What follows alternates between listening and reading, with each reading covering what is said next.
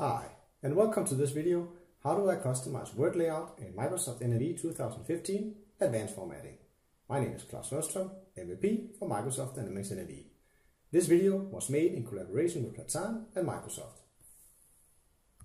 At the end of this video, we will have seen how easy it is in Microsoft Dynamics NAV 2015 to add fields which already exist in a dataset to a custom word layout report.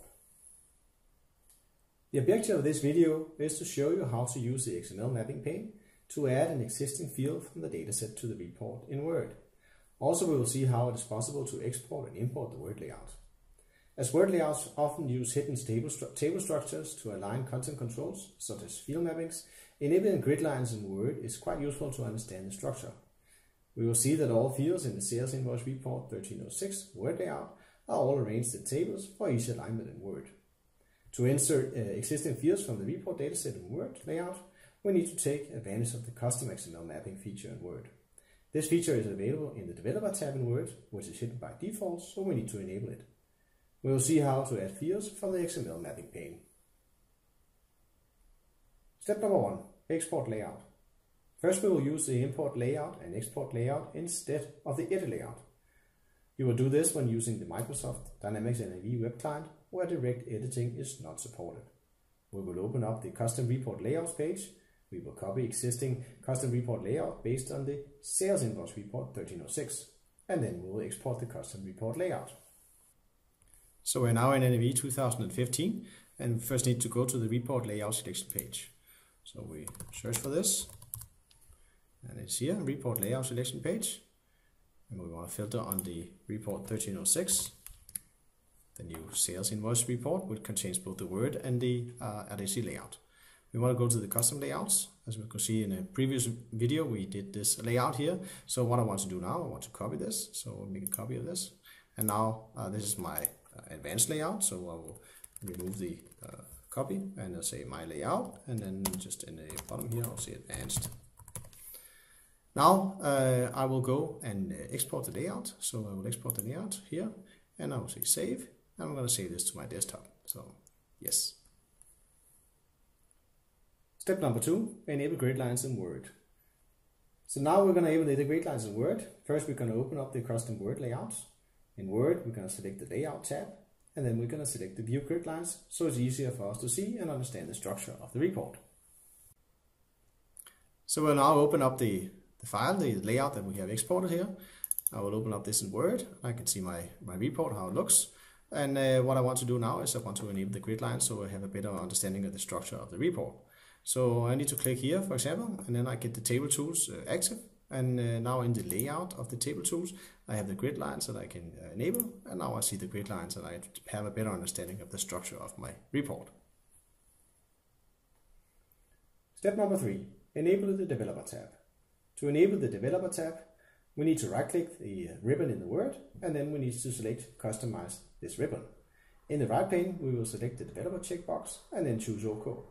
The Developer tab is now visible in Word, and we can use this to get to the XML mapping pane.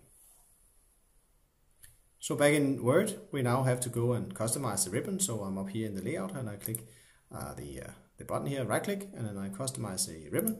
And when I get the customized ribbon up here, I get there's a lot of Word options here, and then in the right part of the screen here, I have the Developer tab. This is not something that is default selected, so I will select it now so I can get to my XML mapping pane. So now Developer tab is active, and I can see that it now comes up here, and now I can choose my XML mapping pane, and in here I then have the available to add the fields to my report. Step number 4, adding new existing field from dataset. We will expand the XML mapping pane.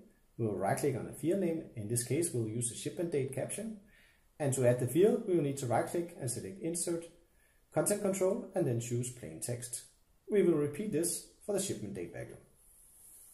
So back in Word, we can now see the XML mapping pane to the right, and we can see there's a custom XML part selected. This is not the XML part that we're going to be using. So notice that when I drop down here, there's several that I can choose. The one I want to use here is a URN Microsoft Dynamics NAV Reports Mini Sales Invoice 1306. So that's my report, that's where my dataset is. So I will click here, and I will open up the NAV Word XML Report XML part, and I open up the header, and I can start seeing all my fields here. So let me find the shipment date that I want to have add to my report. So I have my shipment date here, and I have my shipment date label here. So I need to first decide where I want to have this placed in my report, and I want to place it here in this blank field here. So I have marked my cursor, and it's now active down here. And what I'll do is I will click the shipment date, right click it, and insert control and plain text. Now the shipment date has been added here, and the caption, and now I want to have the value as well. So I will click in this text box here, and I'll go to the shipment date, and I'll insert control, and I'll hit I will click the plain text, and now that's in. And if we want to play a little bit, we can also go and look at how the background color is. So I'll go to the shading here, and I'll take the orange color here, for example, and say okay, and now I made my changes. So we are now step number 5, the import layout. So we have added a new existing field from the dataset in the Word, and we'll be using the XML mapping pane. We want now to import the layout into NAV 2009, and we want to print the report and see how it looks. So back in Word, what we'll do now is that we will save our changes. So I'll close down the document, so save it. And then what I want to do now is I want to import the changes that I've done over in Word. So I will select the import layout. I'm not using the edit layout, remember that. So now I'm just going to import what I have, and now I have this laying here, the default docx. So let's click this and open.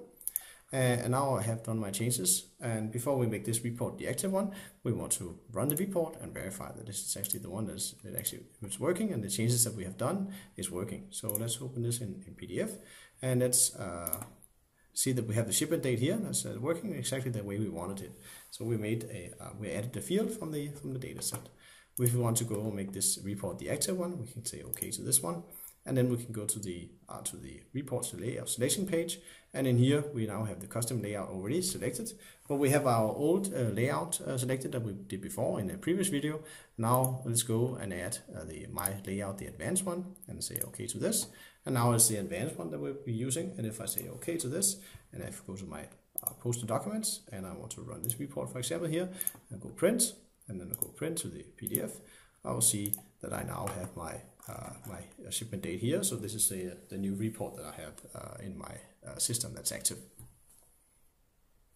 So to summarize, we first created a copy of an existing custom report layout to illustrate that we can have multiple layouts for each report. We then enabled the grid lines in Word, so it's easier for us to understand the structure of the custom Word layout. We then enabled the Developer tab, so we could see and use the XML mapping pane to add existing fields in a dataset to our report layout. We use the Insert Content Control and Plain Text when adding fields to the layout from the XML mapping pane.